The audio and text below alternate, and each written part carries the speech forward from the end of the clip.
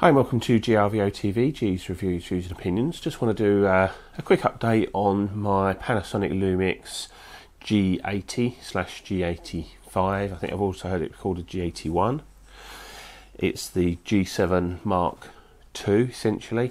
I'm recording on the G7 now, and for people that have asked, this is a Spez SpeedLink microphone, just a lapel mic plugged straight into the camera. Now I'm going to sort of do an update on the camera. I've had it for a week or so now.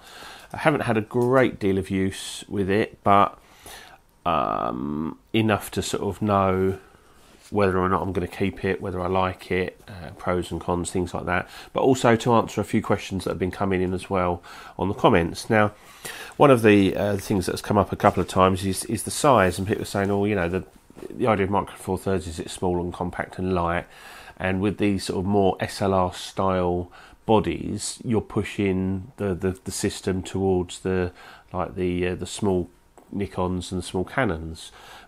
But I just want to show you really not. This little bag here, you can see by the size of my hand how big this is. This little bag here is my entire kit bag. That's it now. That's what I have. You can see it's very narrow. It will take an iPad in the back, an iPad mini, sorry, in the back. So it's about the size of an iPad mini. In the sides, I've got the bare minimum. Just in here, I've just got a circular polarizing filter. And in this side, I've got my spare SD cards, and that should be in there, which is just a tripod mount that's in there with the SD cards, and that's it in there. Then inside, obviously I've got the camera with the lens in one side, and then my two other lenses in the other side, and that's it.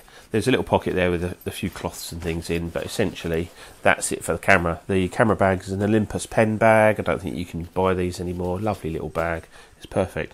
So that is my entire kit. Now, the majority of shooting I've done so far has been using the 45mm Olympus 1.8, and paired to this camera, it is stunning.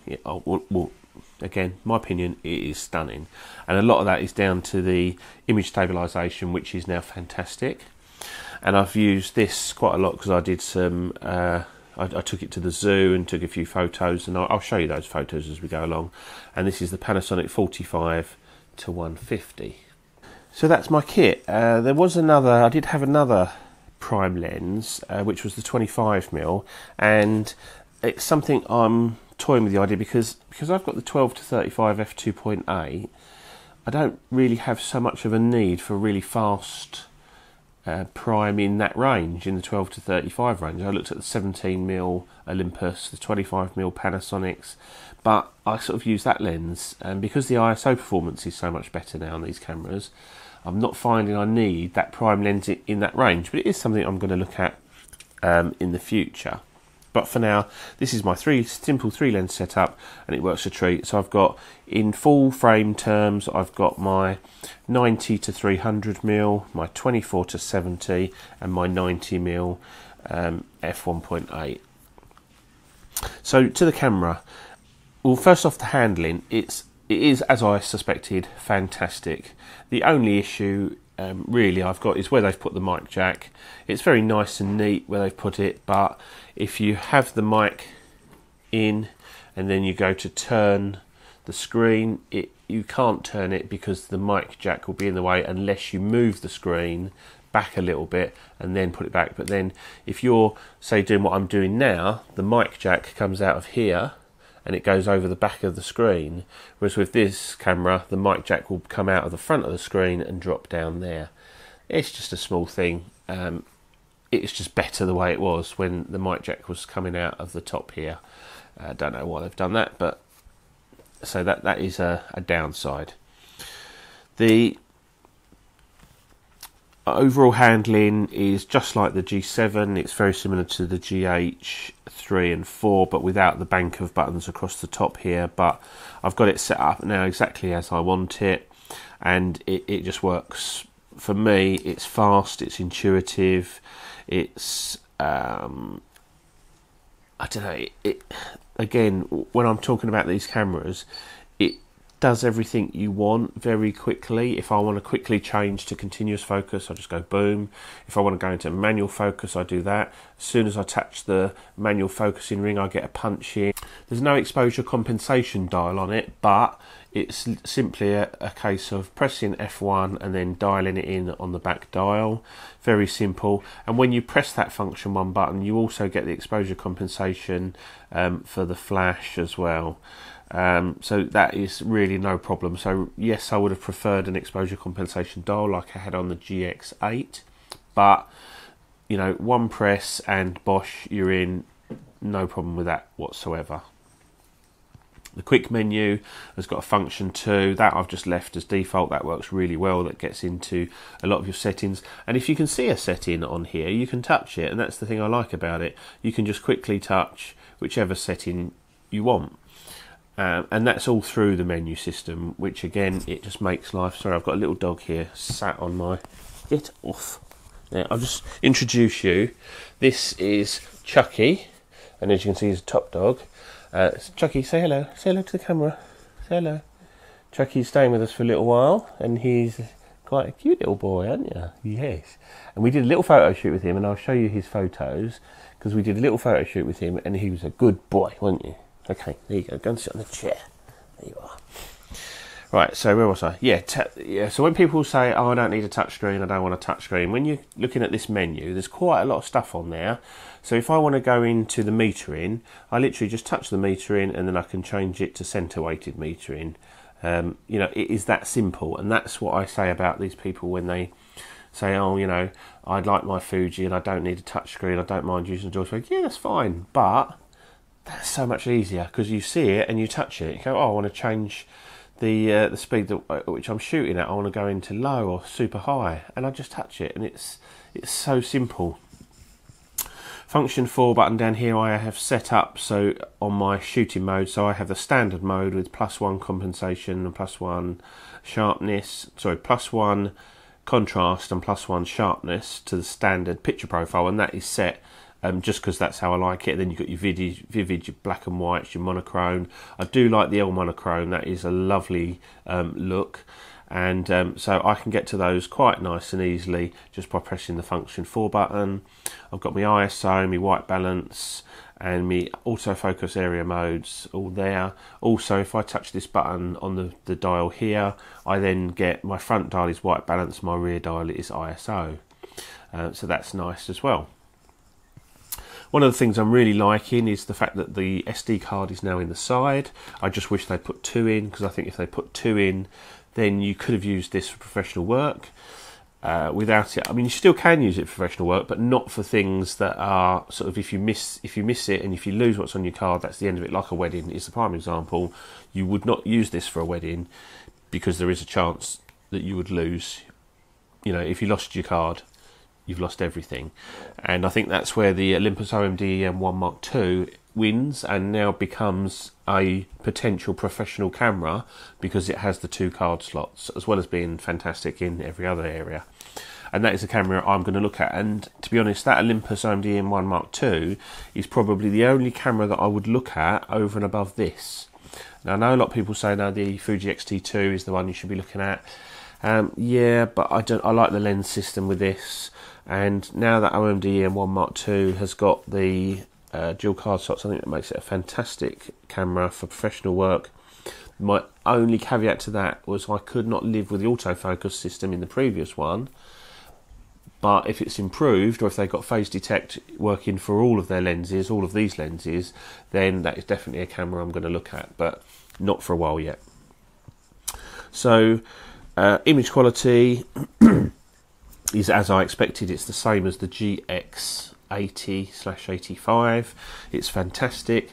16 megapixels is more than enough for what I want. Even if you're having to crop a little bit into your pictures, you're not degrading the image so much that you think, oh, I wish I had more megapixels. The benefit of having a low megapixel count is the high ISO performance is really good. I'm not seeing any problems, and it doesn't go nasty. I remember with my Nikons, it would get to a point where it'd go nasty, and my D7000, for instance, you wouldn't shoot above 1600 because it wasn't that it was so noisy, it's just it wasn't very nice noise. Whereas this, I can go way beyond that, no problem whatsoever. So that's good.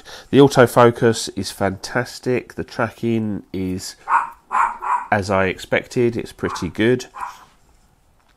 I wouldn't say it beats a lot of SLRs, but it's pretty good, and it's plenty good enough for what I need.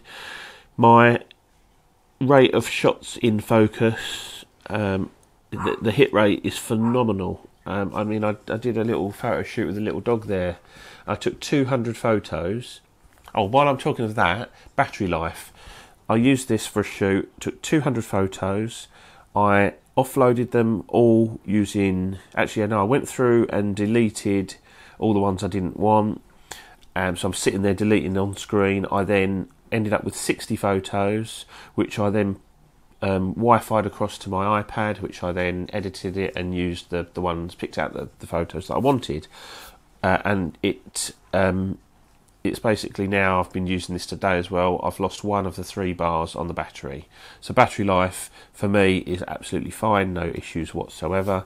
I took it to the zoo, no problems at all. So yeah, the hit rate out of those 200 photos, I think I went through and found about 10 that were out of focus, that had missed focus. Sometimes that was down to me, the dog moving, things like that, but essentially I'm getting a really good hit rate on that, so I'm loving it. I haven't done hardly any videoing with it at all yet at the moment. I just haven't had time. I do have a full-time job, and I've been really busy doing other stuff as well, and I just haven't had the opportunity to use it as much as I would like, but obviously there's more coming. So I'll show you a few pictures that I've taken so far. I'm well happy with it. I'm trying to think of negatives, but I can't really find any. I'm looking forward to getting the battery grip, because that was not a negative, but when you're shooting in portrait, it would be nice to have the battery grip. And because it's a small camera, the battery grip isn't going to make this a monster. It's only going to come out to here, and I think, because the other thing was my little finger dangles off the end sometimes. It just slips off the end of the grip. And when I was carrying it around sometimes, I thought, yeah, I remember when I put the grip on the G83, and it was so much nicer, and I think this is going to be the same. It is going to be lovely. Knobs, dials and everything is exactly as I suspected, perfectly weighted. You really have to give them a turn. There's no buttons to press to unlock, or push and hold down things to turn, and all that old bollocks, which I hate. They're just nicely, you would never knock that by mistake. You're a real sort of to push it, so you're never going to knock it by mistake. The front dials, rear dials, brilliant, no problems with it at all. So overall, I'm absolutely loving this. Yeah, there is the one downside which annoys me compared to, say, the GX80 is the pop-up flash. You cannot bounce it, which for me is a massive oversight, because to me that makes that useless. So if you want to use flash, you need to get perhaps one of the little Nissin i40 flash that I had before. That would be perfect on this, but that is useless, because if you fire it straight off, it's horrible. Your best bet is to tone it down by 2/3 to a full stop, then shoot, and then go from there. If you fire that full power just in auto mode, you just get a horrible picture. The other thing is to fit something to the front of it, but yeah, the flash is pretty much useless in my opinion, because it doesn't. If it bounced, there would be the odd occasion when I could use it, but it doesn't, so you can't. There you go. Image stabilisation. When I turn this on and go into image stabilisation, all I'm getting is normal sensor shift when I've got this 45-1.8 on. It's fantastic. I get the dual image stabilisation for these two lenses, but I'm not getting dual IS2, the second version, with any of my lenses. I haven't seen that come up. I don't know if it does or not, but the dual image stabilisation I'm getting with these two lenses and the in-body image stabilisation I'm getting with this is stunning, absolutely stunning. I'm absolutely loving it. It is now as good as, if not better than, in some cases, the OMD EM5 Mark II, which was the best image stabilisation I've ever used. This now, in my opinion, ever so slightly surpasses it, so that is brilliant. So anyway, that's my update on the Panasonic Lumix G80. There's more to come, because obviously I do some more when I get the battery grip. I need to do some more videoing and take some more pictures. Oh, just one, I'm going to answer one quick question someone's asked, is that people are saying that it's a really nasty crop in 4K. It's no different to the G7, so it does crop in when you go into 4K, as most of these cameras do, but it's not a horrendous crop. If you want to shoot wide, yes, you will need at least a 12mm lens, or something like this, a 12 to 35 if you want to shoot wide, if not one of the fisheye lenses, but the lenses are available for you to shoot wide if you want to. There's, in my opinion, no issue with that. So this is GRVO TV, G's Reviews, Views and Opinions. I'll see you soon for some more updates. Cheers, bye.